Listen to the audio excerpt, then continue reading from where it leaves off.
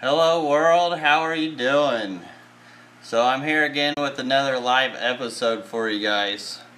I just got done sending all my shipments out and I wanted to show you guys, I've shown you guys how to actually collect blue Gularis Killifish eggs, a little bit how to breed them, but I haven't shown you guys how to actually hatch them. So I have some eggs here ready to hatch. Let me flip you guys over. What's up everybody? Oh, flip it back. Alright, so in this container, it takes 6 weeks for them to actually hatch. So I write the dates on it. I didn't count them all, so I just put lots. Lots of cool people in the chat. What's up, everybody? But here you can see the really dark eggs. And this is what we're hatching today. So these have been sitting on this peat moss like this for 6 weeks now.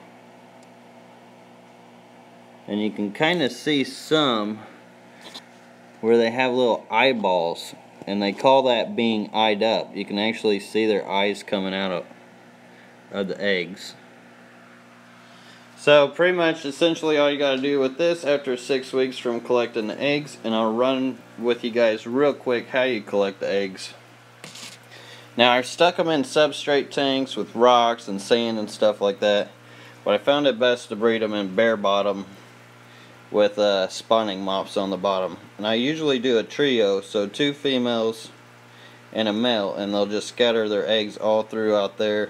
You pull the mops out, you could actually pick the eggs straight off of the mop and like roll them in your fingers, and they're really hard. You can't really bust them, so it's kind of crazy how they're like that.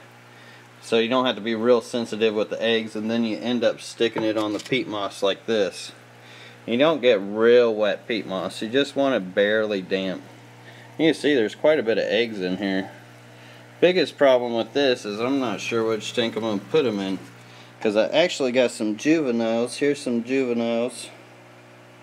Blue Gularis starting to grow up. And they don't take very long to grow either. That's the beauty part of them. There's some real smaller fry here from an earlier batch. So this is like the 3rd recent batch I am hatching here in like the maybe last 2 or 3 weeks. And if you guys got questions about this too, I'm kind of looking at the chat when I can as it goes by. So we'll add a little bit of water. Let's go ahead and take this out actually.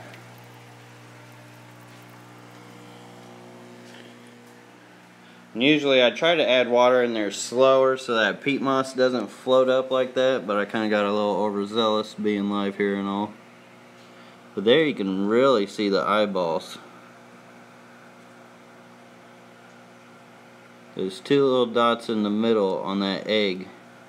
Same with above it. Those are all little eyeballs.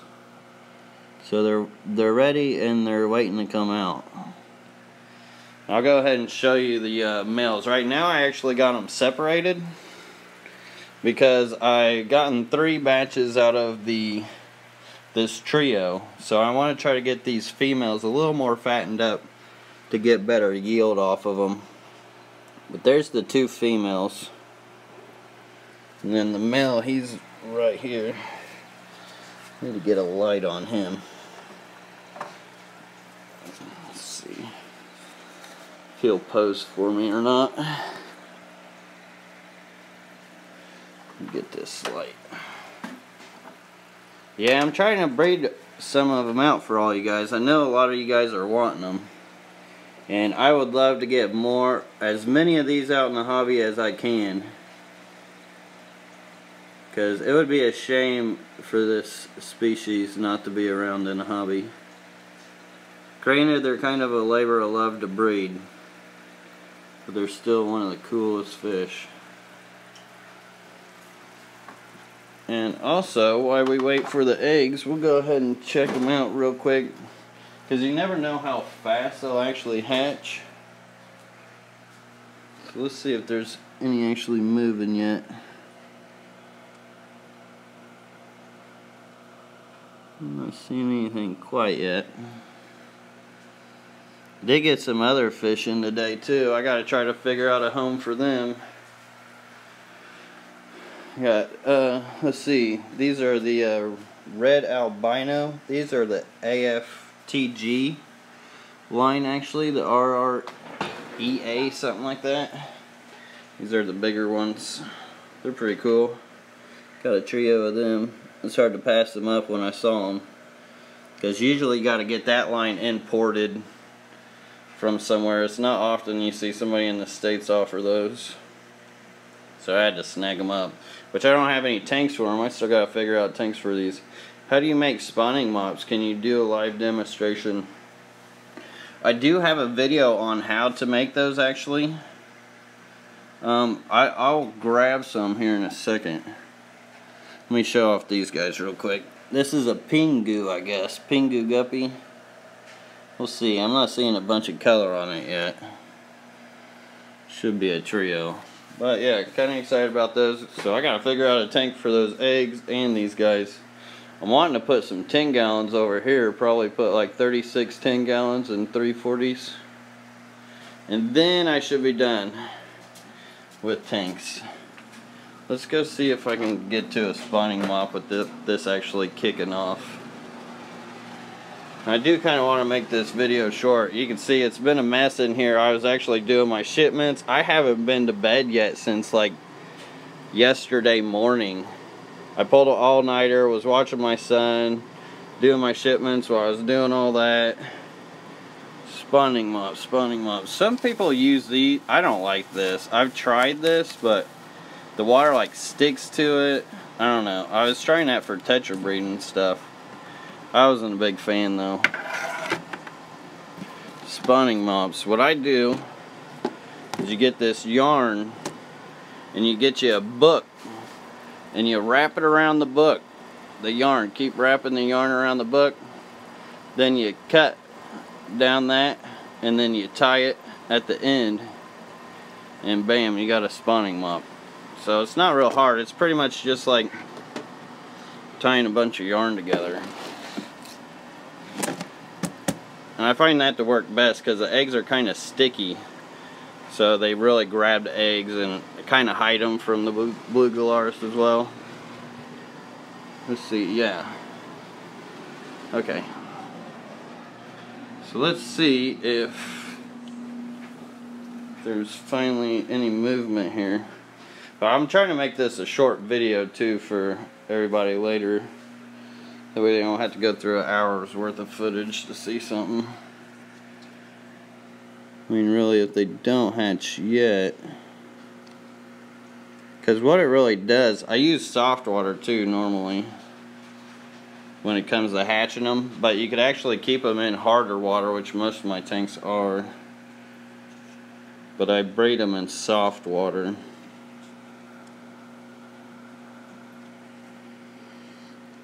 That's mostly because of the eggs and stuff. The eggshell needs the softness. Man, actually, I tell you what, I think, let me check this tank here. I think this might be a soft water tank. I could probably put them in here, which would be perfect. Get the good old trusty TDS meter out. Yeah, 180, that's around the softer side. So that'll be their new home. Let's just dump them in there. I actually want to drop the water level on that a little bit too, because I don't know, I think I've been noticing I get a better success rate of the eggs when the water level has been lowered. Because in nature they're used to being like, these are laid into a dry bed after the wet season's over, and then the rain comes down, and then that's what brings them back to life. Hey Lucas, do you mix RO water with your tap water, or just use water for your saltwater species? I do for my saltwater tanks, I do like a half and half blend of my tap water and my RO water. So I'm not sure how, oh, I can do this. Let's see. Hook you guys up here.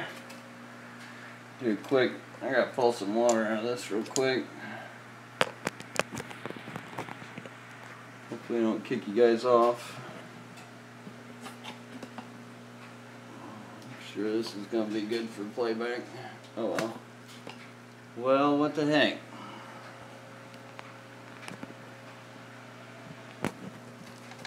Sorry, taking you guys for a ride here. Trying not to get it in the fish tank. Alright, there we go. Jeez Louise. Let me get some water out of there real quick, and then we'll put the eggs in there, and then maybe there'll be some babies. I want to try to do this quick too, because like I said, I want to keep this a shorter video. Sweet. Good thing it's only a 5 gallon, so it won't take long to take water out of it.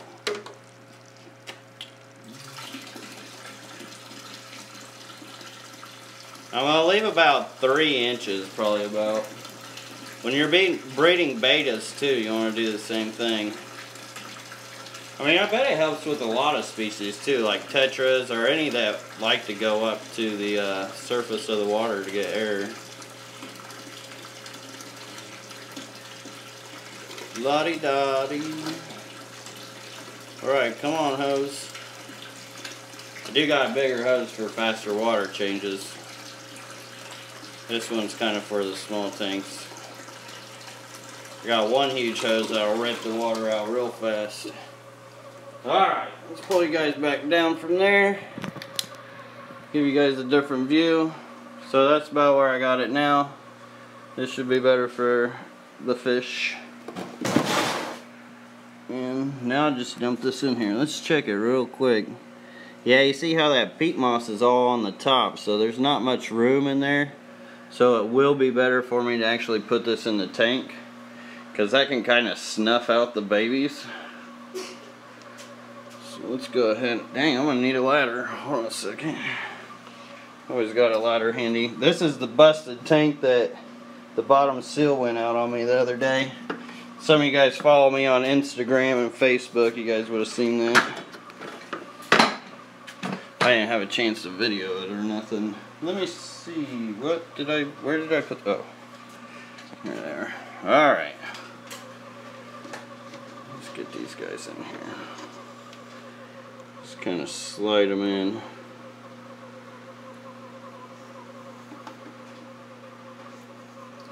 Make sure there's none in the container. This Jocelyn will probably help them too get out of the eggs a little bit, because they'll get pelted with rain in the wild. I thought I saw something dart real quick. They're probably too tiny to see though. We'll go look at these juveniles real quick, give you guys a idea of what they will look like when they start hatching. These are actually only like maybe, I would say 2 or 3 weeks old. There's one over here in the corner. Kind of hard to see, especially when they don't move. Oh, there we go. You look right in the center there, you see them moving. You can there's a couple of them darting around here and there. A lot of times I'll think that like none of them hatched after hatching them, and then look into the tank later and there'll be a bunch of them in there. It's because they really hide in that peat moss. They're really good at camouflaging themselves. Like here was one right in the front. Yeah, see him moving? But he's right in front of my face. If you don't see him, if they don't move, you don't really see him. 2 of them there. So that's a couple weeks old, and this is probably like, I'd say a month or so. This one's starting to get some stripes on it. I had a batch weight earlier, and it may be like a month and a half old. But yeah, that's how you guys breed blue Gularis Killifish. And yeah, I don't think it'll be very easy to pick up any frying here. We'll give it one last look, so if you guys got any questions real quick before I hop off here, now's the time to ask about blue Gularis. But if not, I'm not gonna hold my breath on these guys yet. But I'll keep you guys updated too on these guys, how many hatch out, whatnot, all that jazz. So just keep watching. And I don't think, where did you get the peat moss? I actually got it off eBay. It's some organic stuff. Let me see here. Fire red shrimp, back in stock yet. They will be soon. I've got lots of them. There's just lots of people asking for them, so I don't want to sell out. Outgrow.com is where I got these. But that's nice and organic. CPD farm over here. Alright. Well, I appreciate all you guys watching.